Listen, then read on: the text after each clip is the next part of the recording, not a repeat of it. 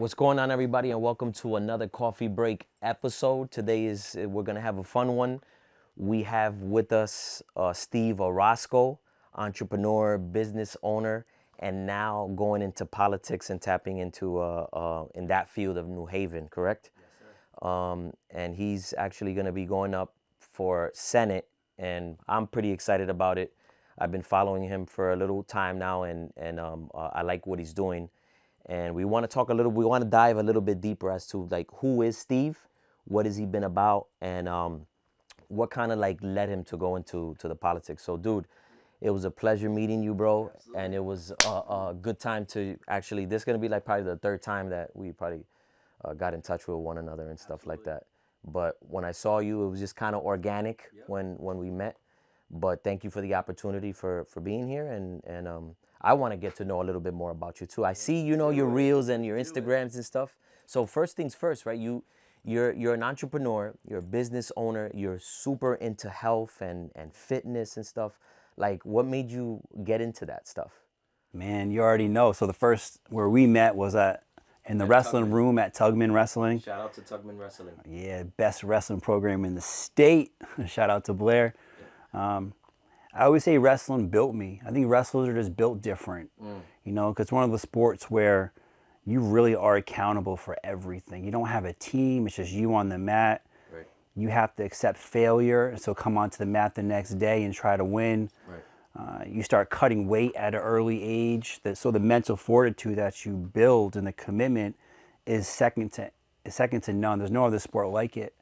And it just turns, you know, boys into men. Right. And they say there's a quote. It says like, you learn a lot in wrestling, and the last thing you learn is how to wrestle, because of all the intangibles that go with it. And you know, that's why my son's on the wrestling mat. He started wrestling when he was 4, and then COVID happens. Okay. And then obviously wrestling was shut down for like 2 years. You know, Tugman was shut down. So, you know, once he was like, I think he was about 6 years old. Okay. And I didn't force wrestling. I'm like, man, you know, I'm just gonna wait till he asks to come back. Okay. So he didn't ask until about 8 years old. Ate me up all the time. Like, well, we got to get back on the mat. But I know the dedication it takes, especially at a place like Blair, because these kids are wrestling all year round. And usually most kids are just wrestling in the winter. Like it's the winter sport like basketball or baseball in the spring or soccer in the fall. Right. So the kids who wrestle all year round have such an advantage, because the kids only wrestle during the winter as a winter sport, will never catch up to those other kids. Okay. So Yeah, that's cool. So then now you got heavily involved in it, and you end up opening up. You're a New Haven native, correct? I'm actually from Rhode Island. Rhode Island native. So I've been all over the place. I went from Rhode Island to New York City for undergrad. I went to Pace University. This was 2000. And then I ended up coming to Connecticut. I went to grad school in Connecticut. I went to Albertus Magnus, got my MBA and my MS. Wow. At the time, I was training in MMA. Yeah. I fell in love with jiu-jitsu, bro. Like, I really took that Kool-Aid to the effect that I quit the finance industry and then moved to California. I turned pro as an MMA fighter. Wow. So I was able to still stay in combat sports. So did you travel a lot in the MMA? Like, did you end up like? Yeah, so like my going last off the fight, chain in there? I mean, my last fight was in Melbourne, Australia. So I was 8-0 at the time, and I got the opportunity to fight the #1 kid in Australia. The hometown hero. He was like 16-4, beast of a fighter. And I took my first L, and it still eats me up every day. Like, what could I have done different? Because I was mentally prepared. I trained so hard. Right.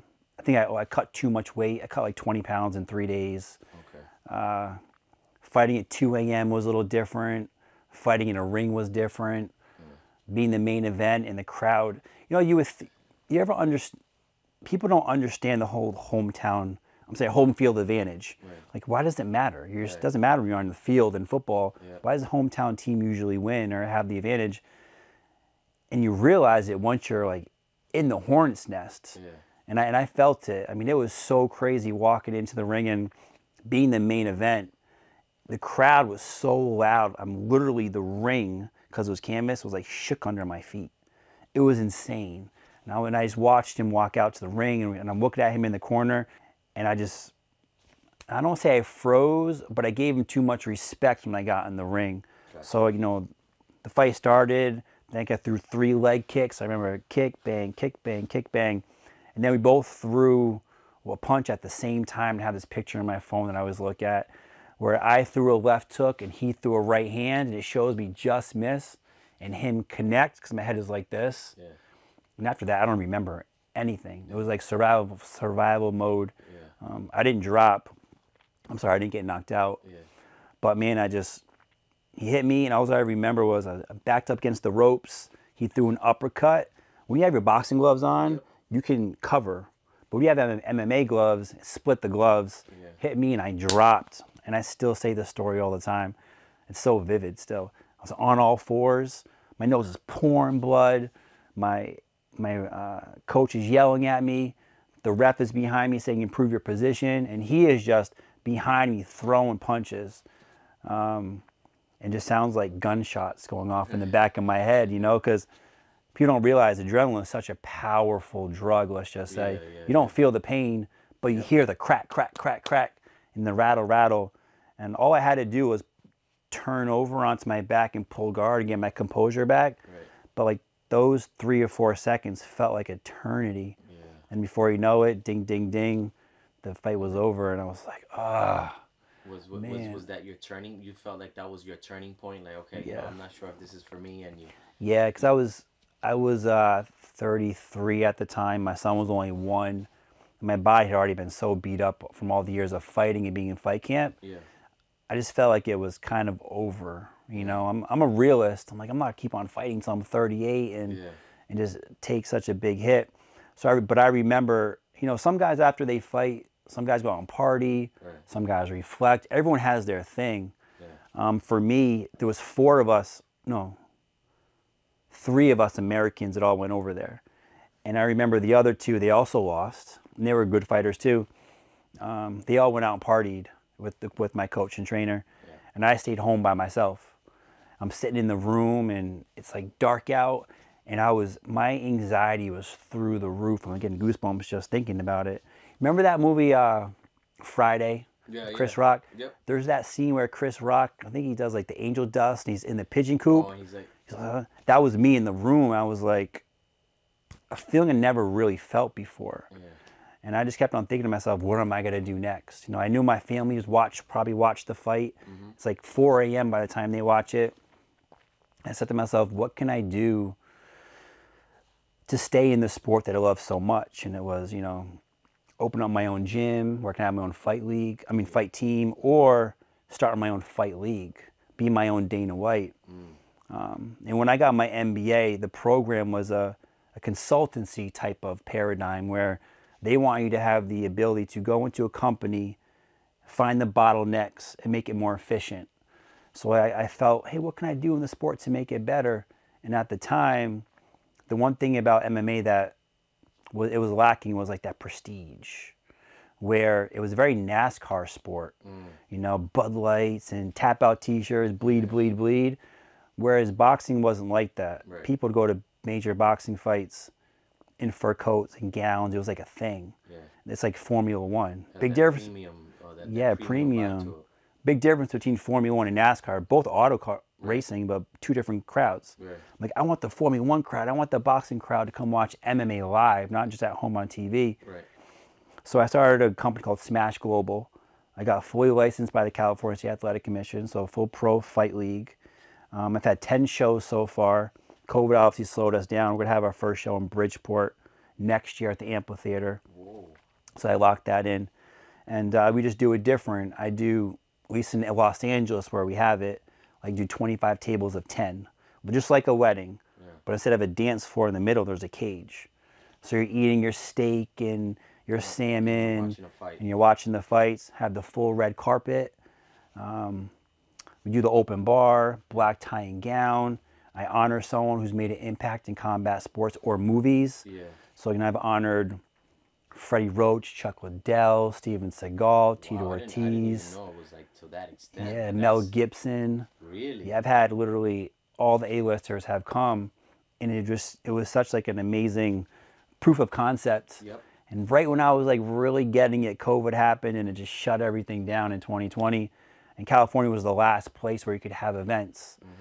And then when they started allowing events again, it was, you know, the distancing and all this other stuff, it was like impossible All because those little policies that they needed to, it, they were adding. it was such a barrier because you could, if you had it in an arena, you could sit people like 4 seats away from each other kind of thing. Right. But for us, it was, the point of it was to network.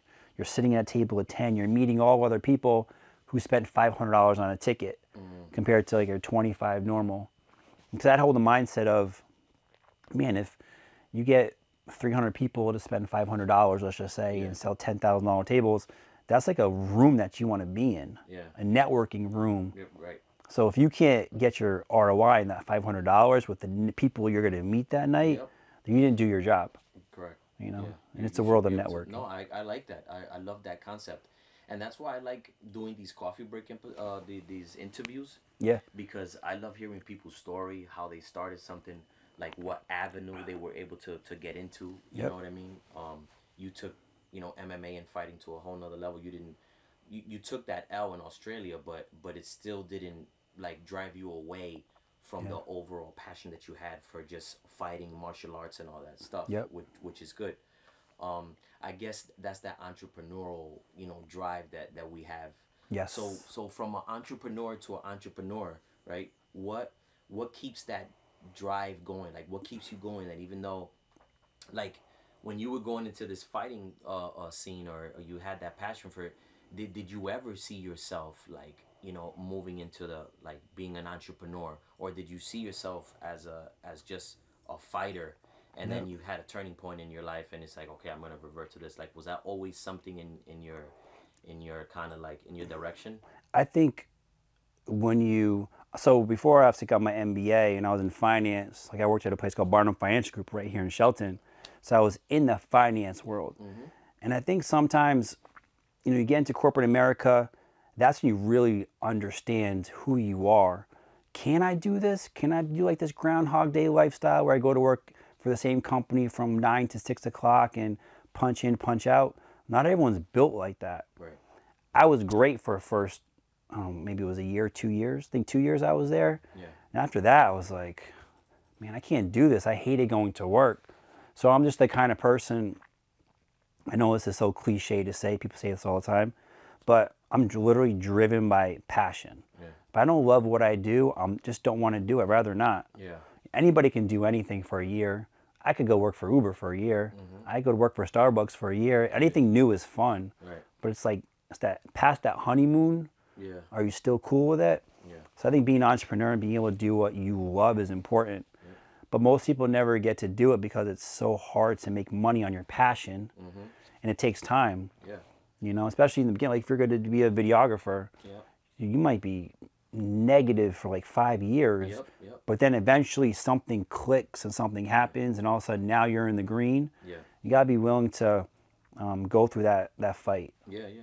I was in tech finance for almost 19 years, right? Yep. So in New York City, I was at a bank out there doing technology, and I had one guy that told me, hey, listen, if an investor won't invest in somebody who hasn't invested in themselves. Yes. Right?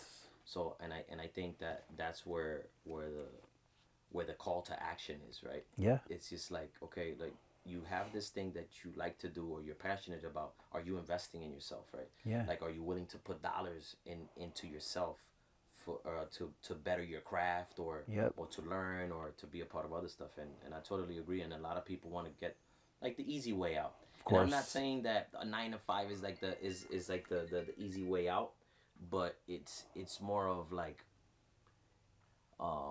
you get that active every 2 weeks, that check, and you're not thinking about anything. But and then you step outside into a different world, like entrepreneurship and just starting your own business. You start seeing like, wait a second, I'm doing 9 to 5 here, and then here I feel like I'm working 24/7. Yep. But you have more drive for it, right? In a sense, because you know it's all going for your benefit in a way, right? Yeah. So I like that, and sometimes people don't get that part, you know, of just, you know, pushing through for yourself. And once you cross that little hurdle, then you start seeing everything connect. So for you, when you started doing the fighting, you got kind of closed out for COVID, doing these events and stuff. Like, what was your pivot at that point? So COVID hits now, affected a lot of people, some for the good, some for the worse. Yep. So what was your pivot to kind of like say, wait a second, like, okay, COVID hit now, am I just gonna stop everything, or am I just gonna keep going? Like, what was your turn? What was your pivot there? So we lived in Los Angeles up until 2019. God was obviously watching over us because we moved back to Connecticut the summer of 19, the end of the summer of 19. Yeah. So it was before COVID happened. Being in California during COVID is like the worst place in the country. Like they literally shut you down. Like it was, you were really locked down. You couldn't go outside. There was curfews. You had a mask outside. It was pretty crazy. All businesses were shut down. But when I came back, we came back on the pretense of taking Smash Global and bring it to New York City. I had met with numerous venues. We had everything already outlined, and then COVID happens. So like, oh great, now what do we do? Thankfully, with all the shutdowns, being the business owner, you know, between the unemployment and everything else that they gave you, the benefits, what was the loan? What were the things? For small business loans. Yeah, it was a PPP loans. Those PPP1, PPP2. So like between all of that, I was able to like really sit back and not stress so much. But during that process, I met up with this dude, Matt Ramos, who owned a gym in Milford. And we partnered up, which is why I'm in Milford now at the gym. And I train pretty much just elite wrestlers and fighters, because that's like my passion and really what I love. Again, I need to be in that space to be satisfied, if that makes sense. Yeah, yeah. No, it does. And obviously fitness is everything. And then from there, you know, we just started a supplement line, the fasting product that's going to come out in like the next 30 days. Cool. Yeah. So yeah, you just keep grinding and grinding, and I love it because also, like I said, from entrepreneur to entrepreneur, that there's always things that we learn from each other. Yep. And how your drive adds to my drive, you know what I mean, and just always being innovative. I think we always got to innovate ourselves, right? We're always got to unlearn to relearn and always trying to, like, you know, make changes to ourselves in a good way. Absolutely. So that's so good. So now you end up opening up Smash, right? And you actually have a location in New Haven, right? Yep. In Milford. Oh, in Milford, that people can stop by and hit up. And you have memberships there and stuff like that. It's more like semi-private, so I gotta do that. More like one-on-one, or like maybe groups of 4 kind of thing. Yeah. But I love doing it. But the funny part about that is, if you said, hey Steve, would you rather train a soccer mom for $100 an hour, or would you rather train the 9th grade wrestler for $50? I'm taking the $50 all day, because obviously the short term, different story, but long term, train that person $100 an hour is like, it's like watching paint dry. It's not enjoyable for me. Whereas when I'm training these kids, making them better, it's like I'm motivated, I'm inspired. It doesn't take like the wind beneath my sails kind of thing, a wind away from my sails. Again, I have to enjoy what I do. Some people are built different. That's great. Sometimes I wish, like talked about working 9 to 5. Sometimes I wish I could be that person. Just wake up, go to work 9, come home at 6. Don't have to worry about anything else. I know how much I'm getting paid. It doesn't motivate me enough. And after a while, you're like, man, you know, you have those days. I hate my job. I hate my life. I hate this. I hate that. You know. Yeah. No. Man, it's always good to hear somebody like speak almost the same language, because sometimes like you can't speak to everybody about stuff like this because they won't get it, especially if they're like diehard office fans, right? Just sitting in the office and just becoming a star in a cubicle or with somebody in the office, you know what I mean? I was never like that either. Like that was never my thing, you know, until, you know, you start seeing like, wait a second, you almost start, you get into a point where it's like you fight with yourself. Because you're like, am I in the right place, or what am I? And then that's when you start discovering, like, wow, I can do this, I can do that, and you start tapping in, you start entertaining those other areas of you that you can do. And you're like, no, wait, you know, and it's nothing against the 9 to 5 workers, trust me, like, you know, but it's just different, man. We're just built a little bit different, and we have a different drive, and This is really good. I like where you're heading and what you're doing, and then from opening up this location now that you have in Milford, I'm pretty sure you have allowed yourself to enter into a community basis, right? Like with just people, with the Yeah. town. So now was that also another turning point for you, like opening up the location, and then now entering into the politics area? Like what made you get into that now? I never thought in a million years I'd get into politics, Okay. bro. Because I was never the person who cared about politics. You know, I'm like from history standpoint and voting.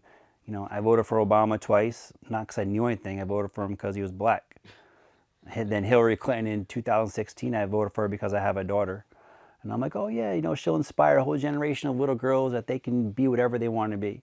Nothing was ever like policy driven because most people don't actually care. I think half the country cares about the identity or like the relatability, the social issues, and half the country cares about policy and how it impacts them like financially. And now as I've matured, you know, now I actually care about policy and I look into the people. And I'm a Republican now, which I was always a Democrat. Doesn't mean I would never vote Democrat again, but the person has to have a conservative mindset for me to do that. But long story short, in 2020, I got a knock on my door from a neighbor on my street. He goes, hey, Steve, you know, people really think you make a good alderman. And I'm like, what's an alderman? And he goes, you know, you're basically the mayor of your neighborhood. So like in New Haven, there's 30 wards, and there's a representative from every ward, which is an alderman. Then all of those 30 people vote on legislation for the mayor. The same way like Congress for president would be like alderman for the mayor. And I'm like, okay, sure, why not? Because they wanted to get this guy out who was in there for like 7 terms and all this other stuff. So I said, sure, let's do it. And I campaigned, and I was knocking on doors and giving out flyers and yard signs, and I actually enjoyed it because I actually like people, good people. And I caught a lot of hate for it. And I think it really bothered me at first, and it really drove me to want to be in politics, because when I was a Democrat, and I'd be like, yeah, Obama, or yeah, this, or yeah, that, no one ever said anything. And as soon as I turned Republican, the attacks that I got, your wife is this, your son is this, like all of these most egregious things from Democrats or like liberals. I'm like, this is crazy. I thought you were supposed to be the good side, like the nice side, the tolerant side. But it's a complete opposite. Kind of like the same way, you know, Trump was revered and loved by everyone before 2016. I mean, he was on The View getting hugs and kisses. I mean, CNN loved him. Every black entertainer loved him, wanted to be pictures with him. Then he said, I'm running as a Republican. All of a sudden, it's like the Democratic machine and the media all just villainized him. And I'm like, dude, this is crazy. I can't believe this is even happening. I felt it because I felt like that's what happened to me. Obviously on a very small scale. But that drove me to want to even go deeper. The same way I think it drives Trump. I'm like, Trump, why are you even running? You're rich, you're good. Like, why are you taking all this heat and stress? But I think it's also a personal battle. Like you really do care. You want people to understand that you care. But it's tough. It's tough, and I deal with. So in 2022, when I ran for Senate, I had a hard time dealing between 2020 and 2022. It wasn't easy mentally. All of the attacks that I got, I'm like, man, I actually want to make a change. I actually like all of you guys. I'm not trying to fight with Democrats. I just see New Haven as a failed city. Why aren't we trying to change it? And then I'm like, wait a minute. So like all these major cities, right? Chicago, for example, another failed city. So I asked myself, why aren't these people who are from these cities, and they know their city is failing, why aren't they using that same energy and passion on their own officials that are failing them? Why are they attacking the other side when the other side has never even made a single decision in your city? To me, that doesn't make any sense. Like New Haven, statistically, we're ranked last in education in the entire state. We're first in crime in the state. We're first in fentanyl overdoses in the entire state, like second in taxes, almost a 30% poverty rate. Haven't had a Republican mayor since 1953. So you're telling me you hate me as a Republican and Republicans that have never even made decisions here? Yeah. Why aren't you using that same energy and passion for change against the people that are actually in office and failing you? Yep. So that like drives me to, at least, even if I can't win, at least I can be the not the beacon of hope, but like the person that's willing to be on the stage and be attacked to press Democrats and let everyone know what they're actually doing wrong. Yeah, yeah. And that's good. Because But it shows where your heart is at, you know? yeah, but you realize you can't change people. I mean, I said this to someone the other day. I got asked to go to an endorsement for a Yale union. Now, Yale is like the liberal institution of like the country, you know?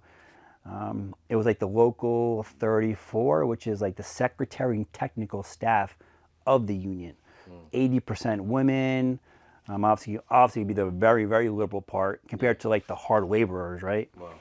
So I walk in the room, there's 5 people on their political committee, and I knew I wasn't going to get the endorsement as a Republican, but I want to have those tough conversations. The same way Trump went to Chicago and got grilled by the NABJ.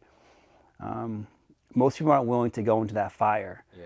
But if you can put yourself through those uncomfortable situations, get through anything. Yeah. So I walk in the room and they're drilling me.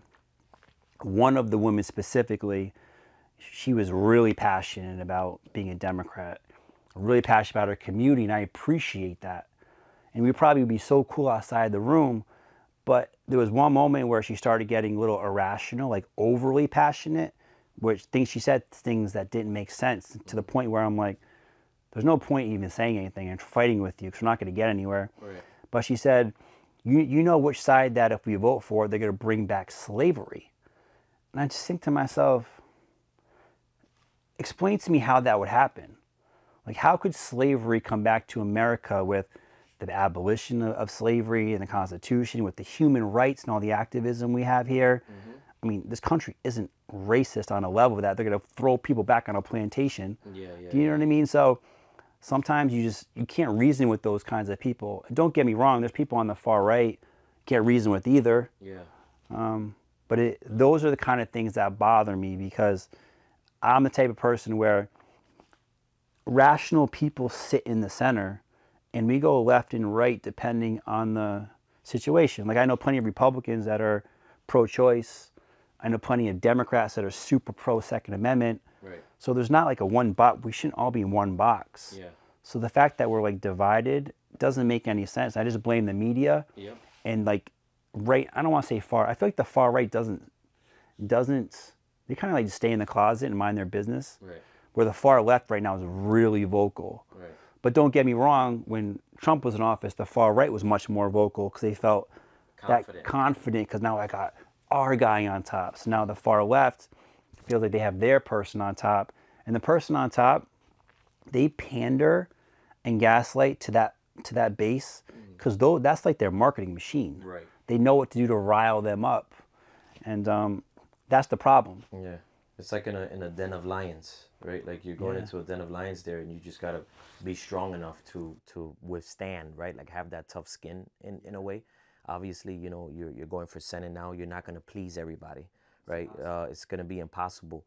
But as long as you have the right heart, the right posture to help the people, you know, in your community and make a change. You know, we hear it all the time. We got people that are in office for 4 years. When it's time now to go in for elections again, we're going to do this, we're going to do that, we're going to do this. Dude, you were already there for 4 years. Exactly. So what makes you think that you're gonna want to do it now? Like you know, when you get people that get into these positions, and then they start saying, "Oh yeah, I'm gonna do this, I'm gonna do that." It's like, bro, you should have done it already. How can change happen if you don't force your politicians to earn it? Right. So if they're like, "Oh my God, well, you know, we're always gonna get the vote." Right. So you're in Chicago. Why would people in Chicago and Philadelphia and New Haven actually fight for you when they don't have to? They already got your vote. Like for me, I think logically, let's just vote all these people out. Let's just vote for the other team for once. Let's see what they can do. And if they make change, we're going to ride with them. If they don't, we'll get rid of them in 2 years and put back in our old people who are now actually have to campaign and fight for us this time. But nobody wants to do that because people's egos, I think, get in the way of things. And like you said before about politicians, hey, you were in 4 years and you didn't do anything. What makes you think you're going to now? And that's why I get mad at this whole like Kamala Harris thing. I'm like, yo, Kamala, you're the vice president right now. All these things you're talking about, do them now. What are you talking? Should have been done them. You should have been done them for sure. But you still have months to like implement these things you're talking about. Biden's still the president. He could be out there doing what he's supposed to do, but none of them are. They're just trying to get our vote. And they just pander. And Democrats really have mastered it. They've mastered like the art of manipulation.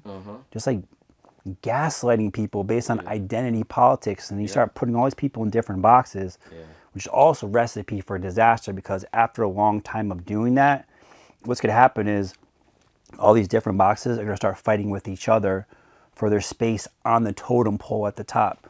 So like no one's ever, like the trans community or say the black community, like when are you going to ever be satisfied? So if you're a trans community, you know, what do you want? Like what do you need? And when will we be satisfied to stop fighting for things? Or if it's Black America, it's, I don't know, at the top of the mountain, it's reparations, right? It's always a conversation they gaslight you with. Okay, so what's the number? 500,000? 5 million? Okay, we give everybody 5 million, then what? Are you going to come back to us in 10 years and ask for more when you don't use the money properly?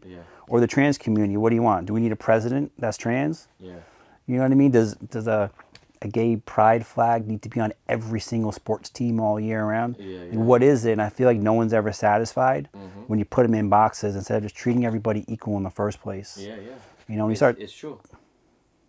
And that pressing, right, on the people is what kind of eventually is going to pop.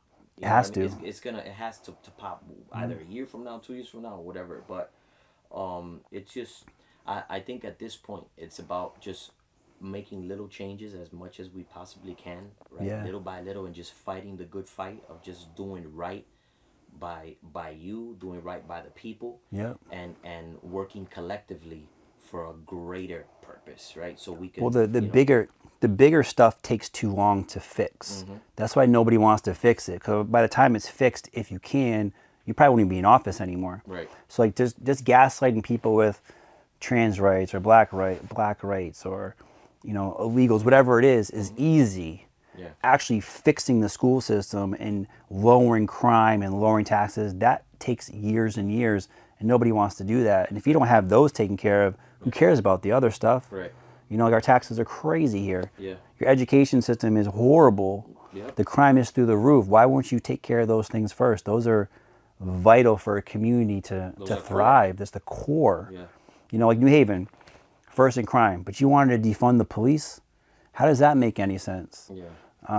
They spend $21,000 per year per child of tax dollars, but these kids are like 2 grades behind. They're not efficient in math or English.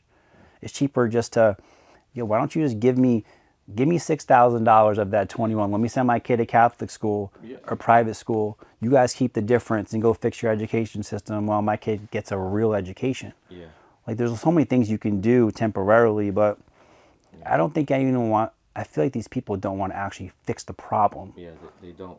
And that's how it seems a lot. So that's why I said, you know, I'm glad you're entering into the direction that you're heading to, because, you know, a little change is better than no change, and if we can slowly get the word out, you know, and people can see, you know, what you're really about. And that's what the interview is about, to get a little bit, you know, about who you are, where your mindset is at. And now as you're entering, like I said, into a new realm, you know, of fighting, now it's almost like you're not fighting for yourself, you know, in a ring. You're fighting for a group of people, you know, for a community that you stand by. And I like that. I think it's excellent. And you have campaigns running right now, right, that you're going through. So I definitely want to plug that into the video. Any links? What you got to raise? What about? You said 15 grand. Yep, but I'm about only 3 grand away. Oh, okay, beautiful. So we'll definitely put that in the link so we can, you know, push to get things forward. I'm glad that you're also covering the New Haven, Hamden area, because I'm not from Hamden, but we have a lot of friends and family that are in our local churches in Hamden. Okay. It'll be cool to get them aware also of what you're doing, and get some set of eyes on you also, so they can see that, you know, something is coming to the New Haven, Hamden area. And obviously they can do their own research and do their due diligence as to what, you know, what you're doing. But I'm totally, you know, 100% with you on your side, bro. I'm definitely 100% on whatever I can do on my side as well to just, you know, kind of partner with you and move it forward. I'll do my best to do the same thing. But I do appreciate you, bro, for having you here at this coffee break episode, man. We just want to bring insight. We want to highlight people that are doing things that are affecting towns and communities, but that aren't really getting highlighted like they should be getting highlighted, you know. And that's the whole purpose for these coffee break episodes. So I thank you for coming in. Everybody that's watching, we're going to have all his information, his links, his social. Follow him everywhere, his Instagram, Facebook, whatever platform he's on. Go ahead, give him a follow. If you can support the campaign, I'll leave links to that as well. And like every episode, thank you for tuning into another coffee break episode. And we'll just see you in the next one, man. God bless you guys. Coffee break, celebrating, celebrating people.